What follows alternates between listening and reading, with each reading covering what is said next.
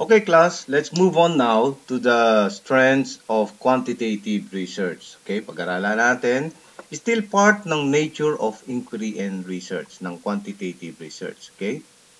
But before that, of course, as usual, review natin yung previous lesson. So from the book, you can click below to run the video. But basically, summarize na lang natin yung characteristics ng quantitative research. Yung quantitative, the questions asked are specific. Sa qualitative, mas broad. Okay? Sa quantitative, collects numerical data, panay numbers, information, height, weight, number of minutes, etc. Sa qualitative, collects worded, text, and picture data. Okay? Yung mga sinasabing opinion, nandyan yan. Okay? Observations, qualitative information yan. Sa quantitative, use statistical tools to analyze and present data. Sa qualitative, use descriptions or themes.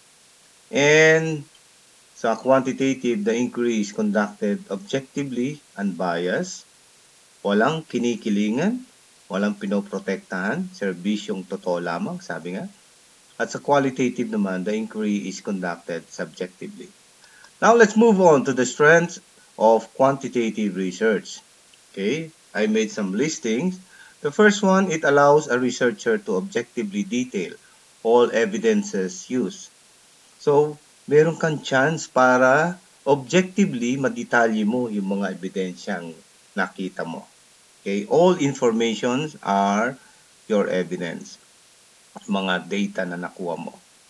Okay, number 2, testing and validating theories about how and why phenomena occur is well established. Okay, yan maganda sa quantitative eh. Yung pag-testing mo at pag-validate mo ng mga theories, okay, well established ang pag-present mo ng how and why the phenomena occur. The third one, it allows a researcher to use a case study to illustrate a phenomena. It allows a researcher to use a case study. Okay, meron kang case study, meron kang experiment, okay, for one. Meron kang descriptive analysis, okay, para ma-illustrate mo yung phenomenon or yung isang study na gusto mong pag-aralan.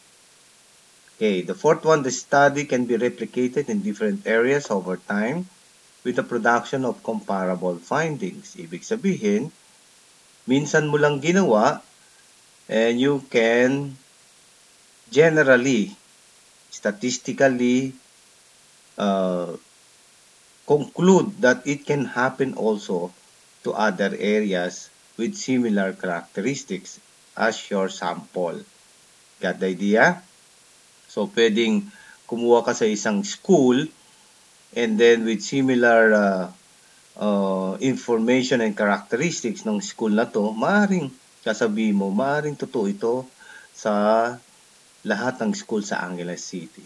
Got the idea?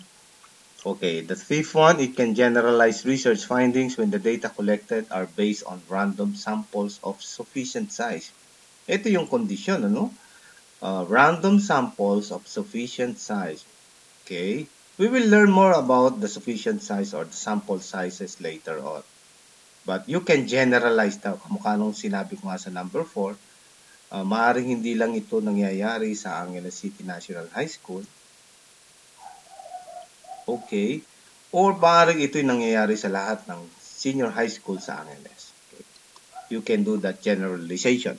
Number 6, using statistical tools, the researcher may eliminate any unfounded influence of other variables, allowing a few to credibly establish cause and effect relationships.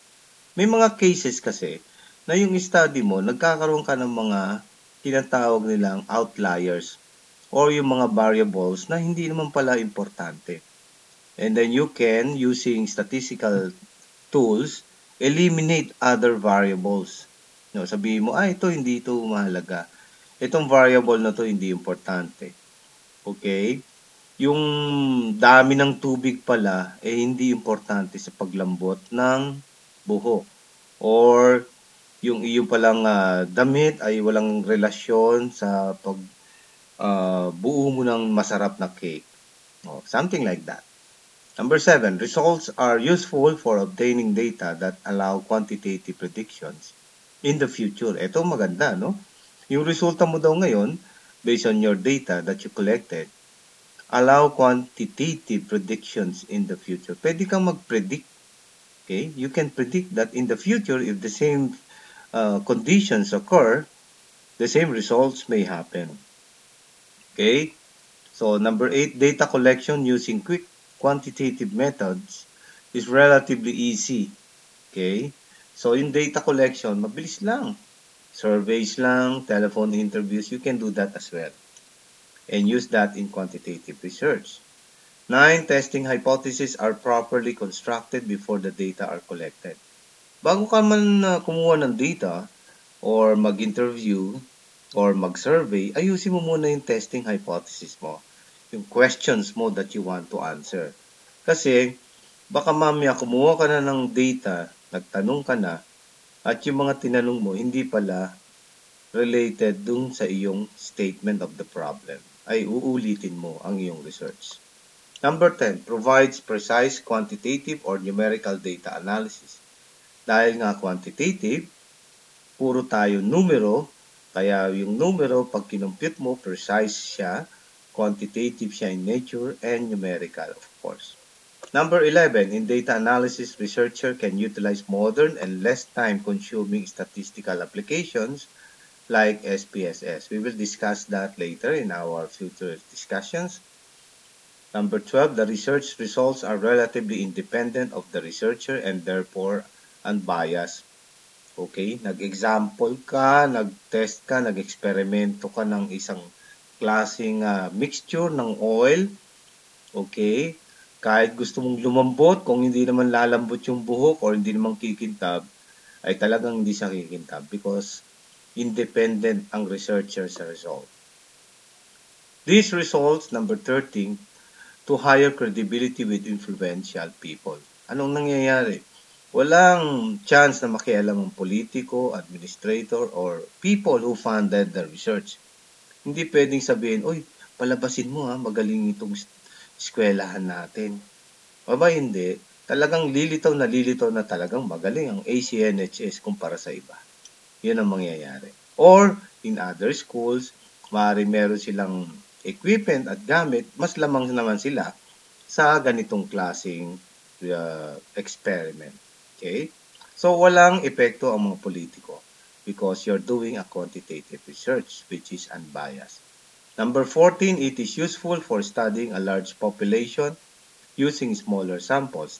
Naintindihan na natin yan. Konti lang yung samples mo, pero napag-aaralan mo ang larger population. Okay, that's all about it.